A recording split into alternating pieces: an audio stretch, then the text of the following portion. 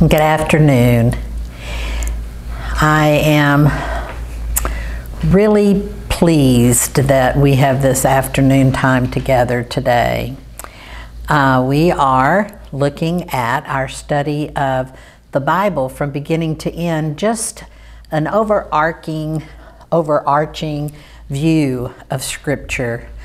And we're looking at the plot or the plan or the message of God throughout Scripture, that of His love for His people and His constant efforts on our behalf to draw us into Him. So our hymn is "Great is Thy Faithfulness."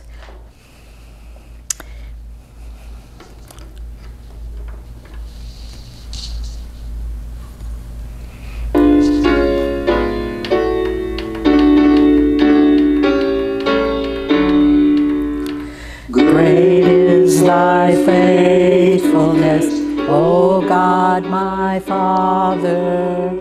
There is no shadow of turning with Thee. Thou changest not, Thy compassions, they fail not. As Thou hast been, Thou forever wilt be. Great is Thy faithfulness, great is Thy faithfulness. Morning by morning, new mercies I see. All I have needed, Thy hand hath provided. Great is Thy faithfulness, Lord, unto me.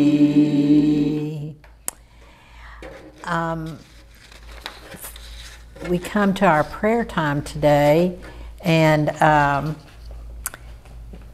we have been rejoicing in Debbie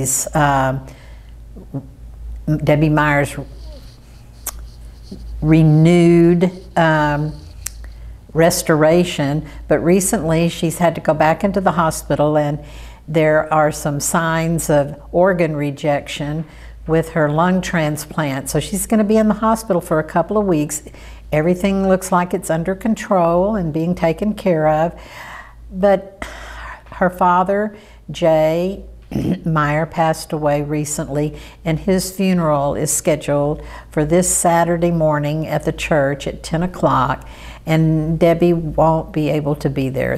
Thankfully, we are showing most of our funerals now on live stream, so she will be able to watch it. But please keep Debbie and her whole family in your prayers. It's been a very difficult time, and that difficult time is continuing. She is in our hearts and prayers. Let's have a word of prayer. Good morning, Father. We come to you today, your children, and we are in various states of being. Some of us are in peace and calm, some are in joy, some are in despair, some are lonely, some are hurting. We are your children, and that is life in human skin. And we are so thankful that as your children, we know that you, the sovereign of the universe, are sovereign in our lives, and that you are here with us, and that you are always, in every circumstance, working for our good. It is such an assurance for us today, Father, to know that your love always triumphs. And that as you pour your love out on us so generously, we are filled up in ways that enable us to love each other. to notice and be sensitive to the hearts of others and the struggles of others, and to be willing to stand with them as you stand with us, and for us to have mercy and forgiveness as you have for us. And so, with all of that being affirmed, we come to you seeking the fruits of your Spirit on this congregation that we are part of. We've been through an arduous process, sometimes painful, sometimes full of grief and even anger. And Father, what we want is your gifts. We want you to be greater and us to be less. We want your kingdom to come in us and around us and through us. And so we come kneeling at your feet, seeking your strength and your comfort and your courage and your wisdom for the days ahead. We thank you for walking with us and for continuing to walk with us. And each of us that is listening today, we bring our own heartaches and our own struggles and our own challenges and lay them before you. For we find it still increasingly difficult for us to manage everything in this life on our own. We require you, Father. We require your presence with us. And we also bring before you those we love who are struggling. Friends, family, neighbors. Our hearts go out in so many ways. You've created tender hearts in us, Father, and we appreciate that. But as we suffer for others, we seek your help in tending to them. We bring our sister Debbie before you and her family with her health issues continuing.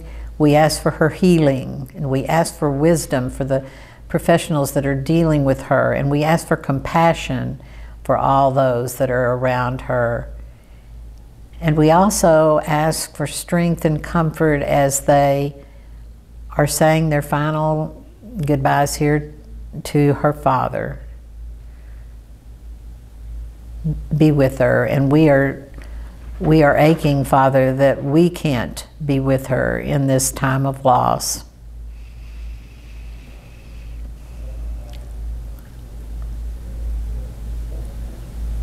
We ask that you open our hearts and minds today to the messages that we will look at in your word. Show us your ways. Show us your message. Show us your plan. And then give us the strength to live into it. And we pray all of this in the name of your precious Son, Jesus. Amen. Let's read our opening. O Church of God, united to serve one common Lord, proclaim to all one message with hearts in glad accord. Christ ever goes before us.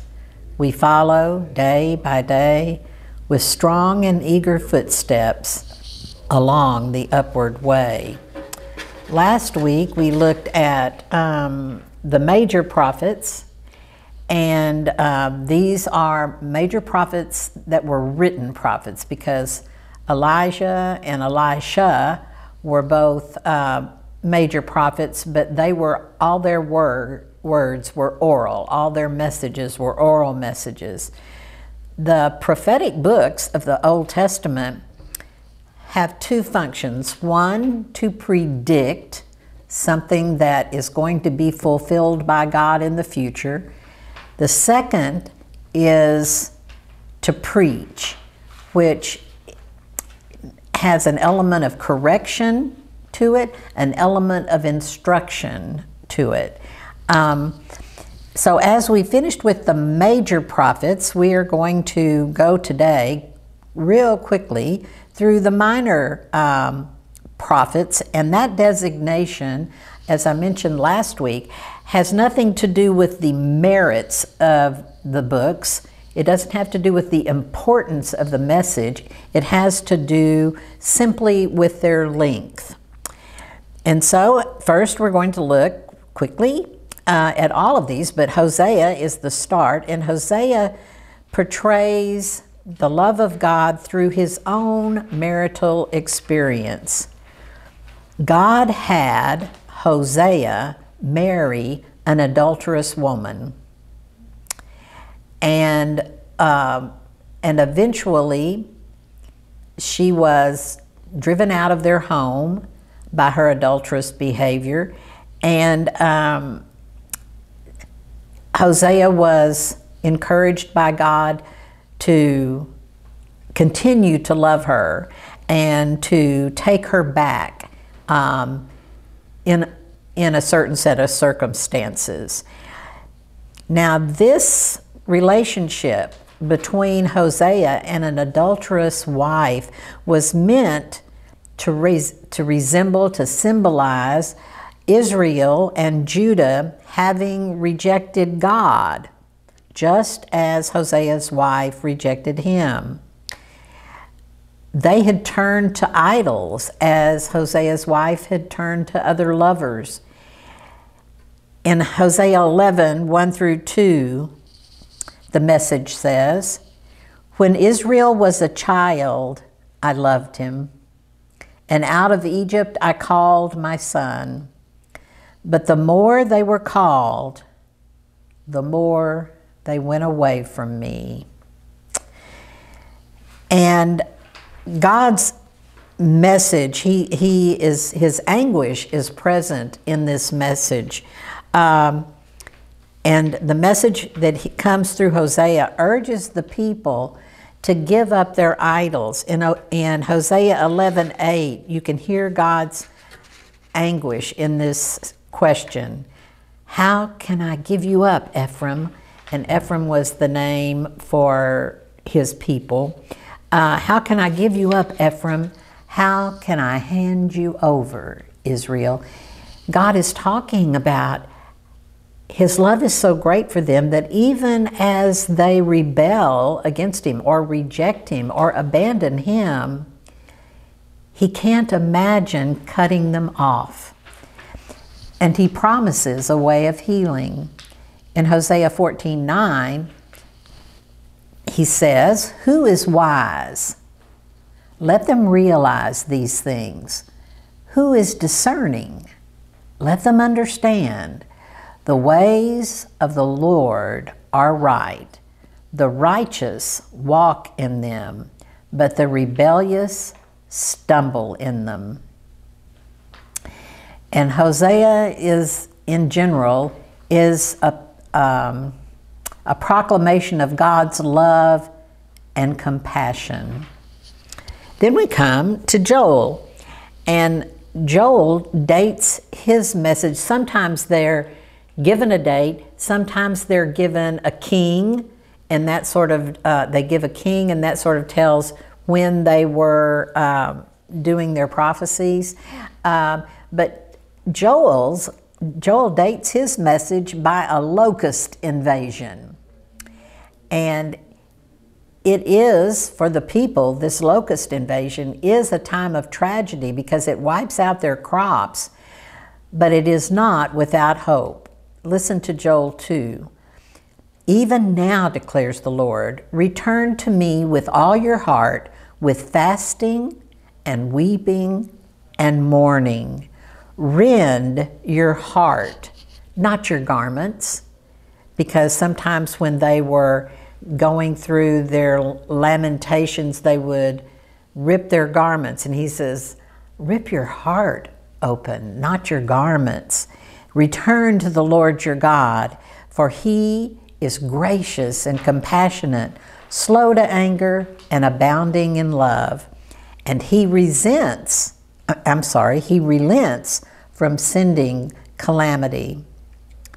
We have this message that restoration and blessing will come after repentance. And this is something you're going to notice through all these minor prophets. There is a reoccurring theme of repentance leading to blessing, or obedience leading to blessing, and restoration being possible. There's a message of judgment and a message of compassion. And it's expressed in different ways, but the meaning is the same, that this is how God's relationship with his people work. So we come to the book of Amos. And by trade, Amos was a herdsman, a shepherd of sorts. Since it says herdsman, I can't assume that it was sheep. It could have been goats. It could have been cattle. But he was a herdsman, and he identifies himself as a dresser of sycamore trees. Well, of course, I had to look that up because when I was growing up, one of my favorite trees in my yard was a sycamore tree. And I don't know how much you know about trees, but the sycamore tree is the largest deciduous tree in America. And deciduous means it loses its leaves. And they're a very large tree with a very large leaf on it, which my father hated raking. And they have a ball that is full of almost like dandelion seeds. The seeds are wispy. When you break the ball open, they're wispy to be caught in the wind and blown to be planted. That is not the sycamore tree they're talking about. Maybe you remember as a child singing, Zacchaeus was a wee little man, and a wee little man was he. He climbed up in a sycamore tree, the Savior for to see. That's the sycamore tree we're talking about here. It is in the family of the fig tree. It has a fruit on it that is similar to a fig. And it's low to the ground with low branches, and that was why it was easy for Zacchaeus to get up in it in order to get a better view.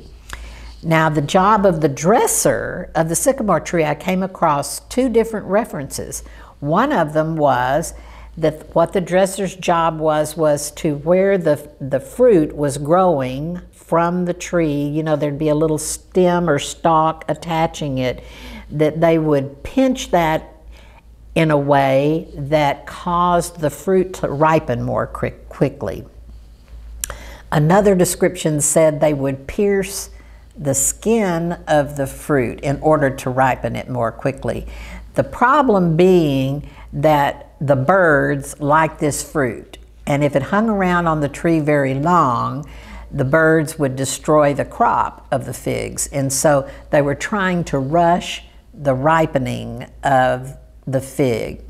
And so that's how Amos identified himself, as a herdsman and a dresser of sycamore trees.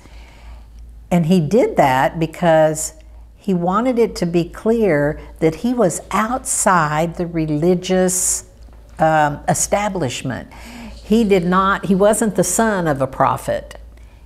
Which happens sometimes, that prophets begat prophets. But he was a common man outside the establishment of the religion who God had chosen to give a message to. He was called by God. And the other thing that made it a little bit awkward for him as a prophet was that he was from Judah in the southern kingdom, and God called him to to prophesy to Israel, the northern kingdom. Well, I don't think it ever goes very well when somebody from the outside comes in to tell you what you're doing wrong, or to correct you, or to give you instructions. And it made it very awkward for Amos to go and prophesy in the northern kingdom. And he wasn't readily accepted in the northern kingdom. But his appeal was for true religion. From chapter 5 of Amos, we have this from God: I hate, I despise your religious festivals. Your assemblies are a stench to me. Even though you bring me burnt offerings and grain offerings, I will not accept them. Though you bring choice fellowship offerings, I will have no regard for them. Away with the noise of your songs. I will not listen to the music of your harps.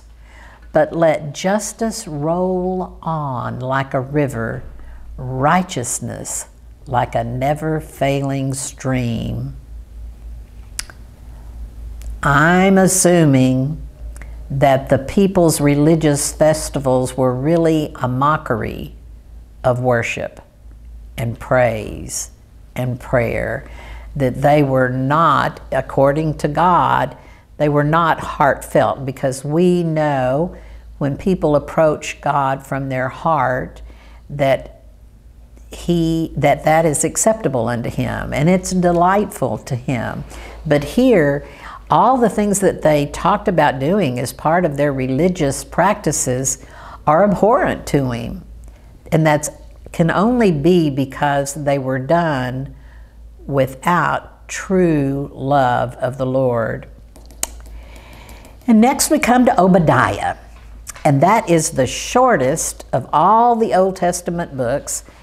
And it deals with a very specific problem: the Edomites.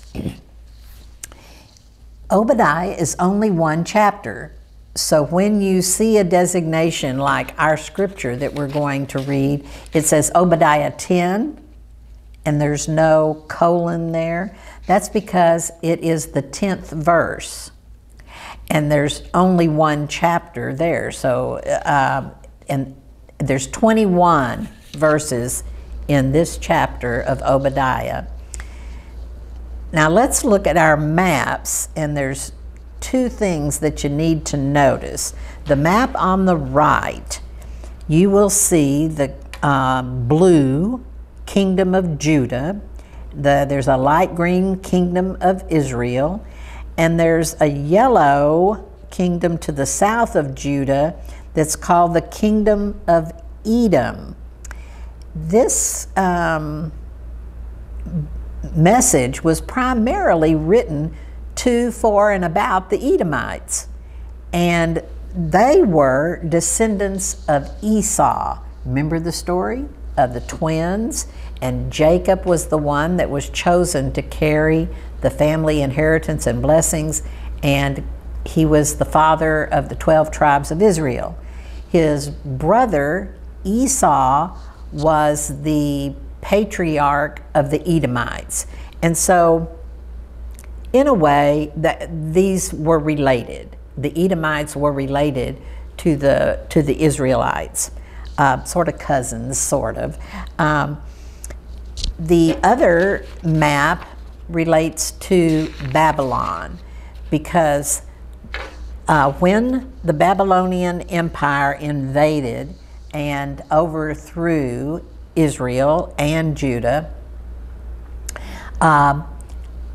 some of the Jews that were living in the area, and probably most of the ones were from Judah, fled to Edom to escape the Babylonians.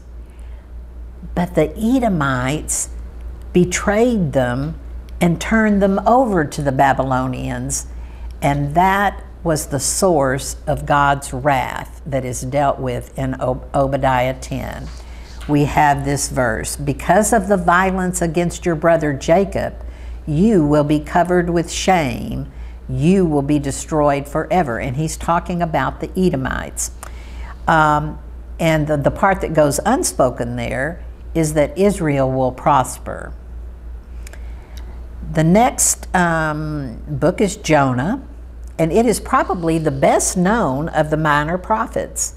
And it's really known more for Jonah's story himself and his relationship with God than it is the message Jonah was given by God.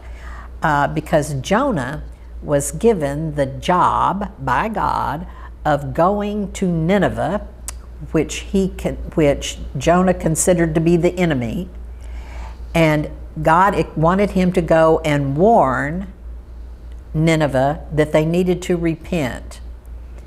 And Jonah didn't want to do it because he knew if they repented that God would have compassion on them, and he hated them so much he did not want them to experience God's compassion.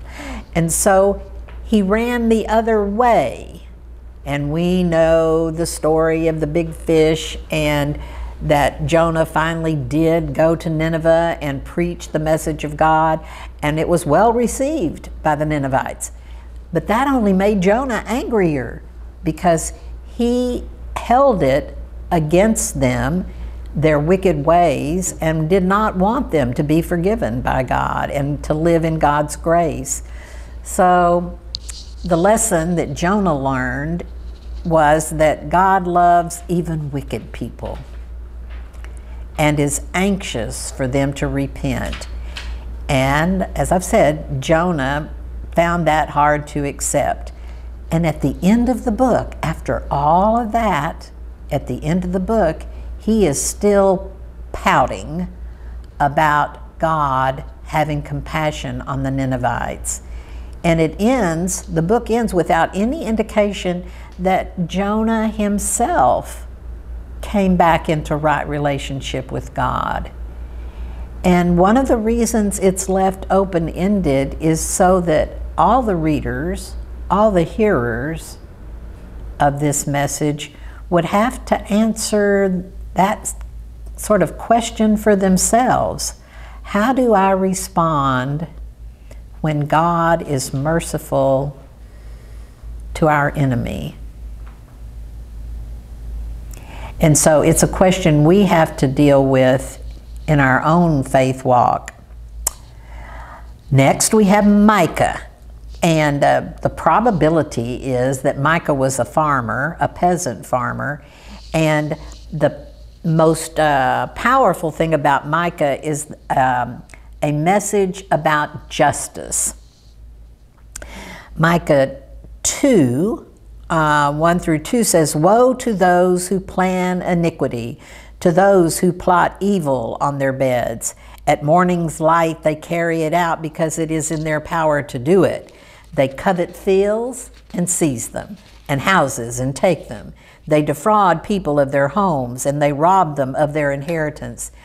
Much of this is a reflection of people abusing their power to oppress those less fortunate than themselves. Micah 3:9 says, "Hear this, you leaders of Jacob, you rulers of Israel, who despise justice and distort all that is right, who belt Zion with bloodshed and Jerusalem with wickedness. Her leaders judge for a bribe, her priests teach for a price, and her prophets tell fortunes for money." Hear all that corruption? Yet they look for the Lord's support and say, "Is not the Lord among us? No disaster will come upon us." So what the Lord is seeing when he looks upon his people is those who oppress rather than love and have compassion for others, those who are corrupt and out for themselves, and yet turn all the time with a word about the Lord and expect to be protected by him. And then Micah challenges the hearers with a rhetorical question, good for us too. Micah 6:8, "He has shown you, O mortal, what is good. And what does the Lord require of you? To act justly, and to love mercy, and to walk humbly with your God. The message in Micah, like I've mentioned before, alternates between doom and hope, between God's sternness and his kindness. And that type of message is present in nearly all of the minor prophets. The book of Nahum predicts the fall of Nineveh, and it talks about how Judah can rejoice that the Assyrians will suffer for their brutality to others. That was another, the Babylonians conquered them, the Assyrians conquered them, the Persians conquered them. If you go back to your map that had the kingdom of Edom on it, at the opposite end of the map, on the north edge, you will see a designation for where the Assyrian Empire started, and as far as geography is concerned. And so the Assyrians came in and conquered a lot of that area, and they were violent in their overthrow. But this message from Nahum is that the Assyrians will suffer for their brutality.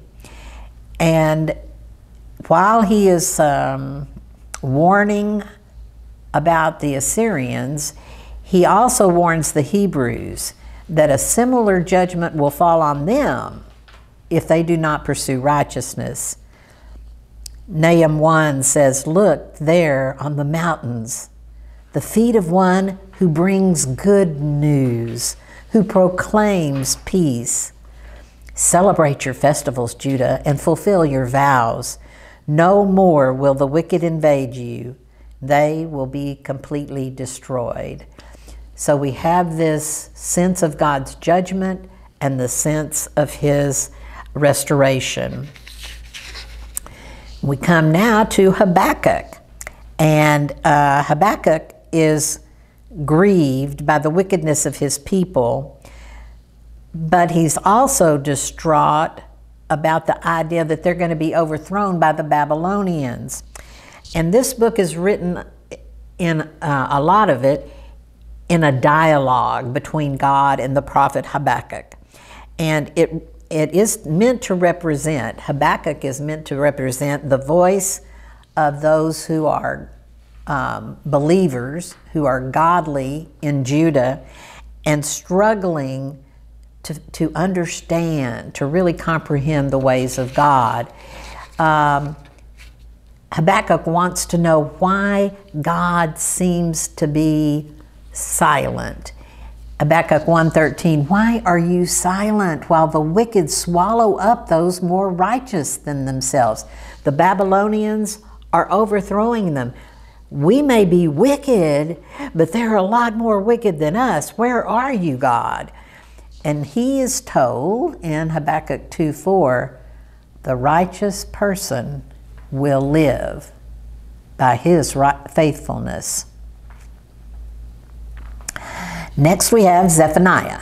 And Zephaniah's main theme is the coming of the day of the Lord, when God will punish the nations, including the apostate Judah, but the end makes it clear that God will be merciful to his people. There will be restoration.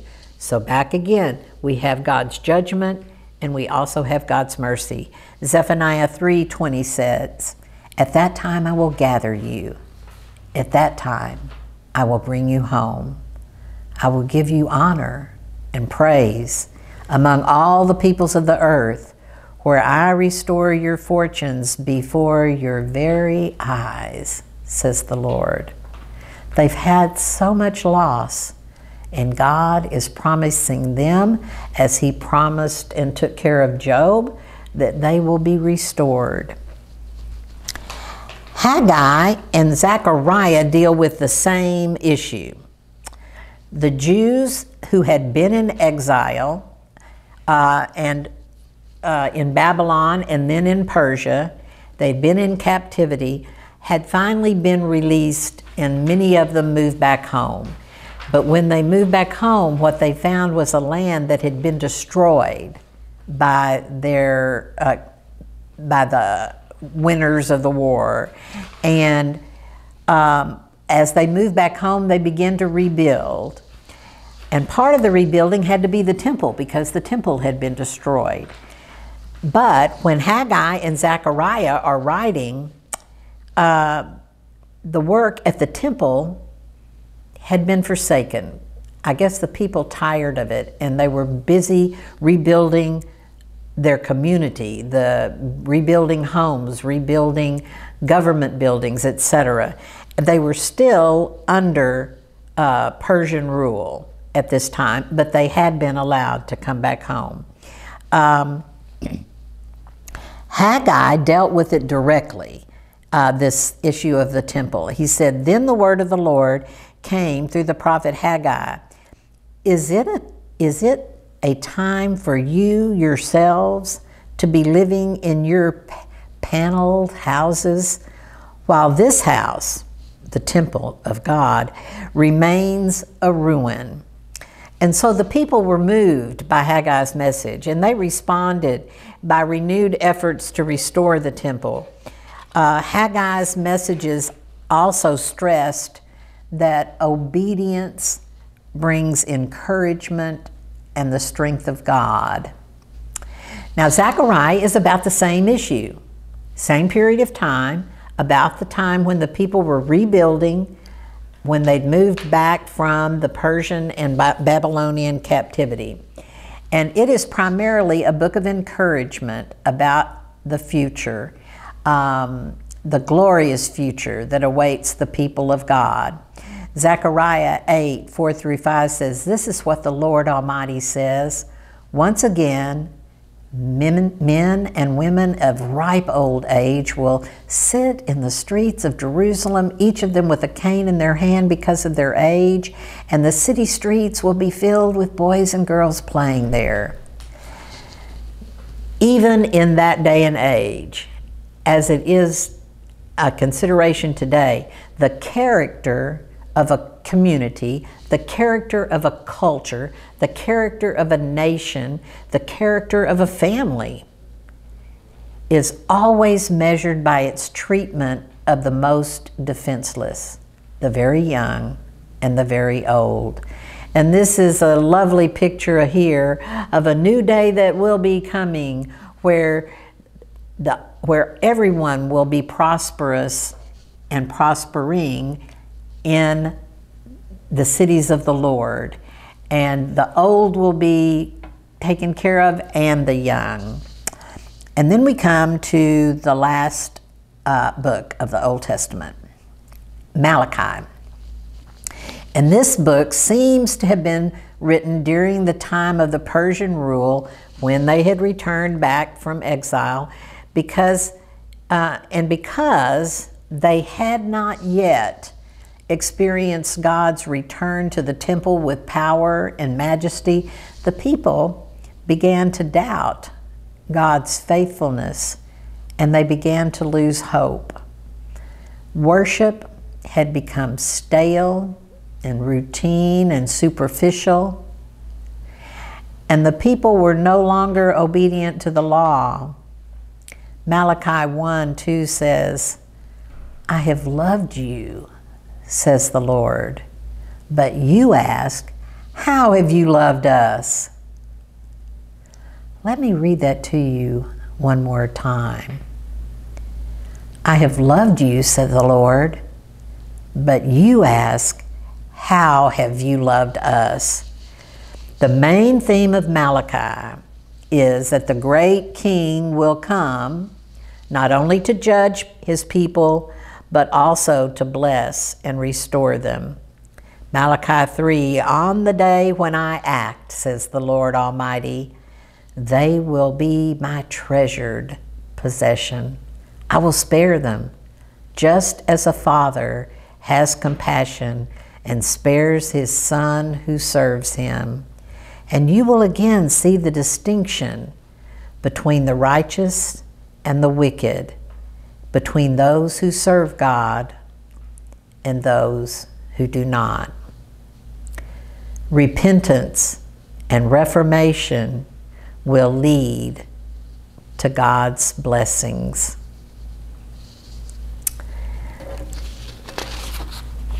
I also do not have an assignment for you for next week, because I'm going to do an introduction to the books of the New Testament, and so we're not going to actually start looking at it at the scriptural references until the next week. So you've got the week off. I suggest that you use it for your private devotional times and devote yourself to time with the Lord in prayer. Let's read our closing.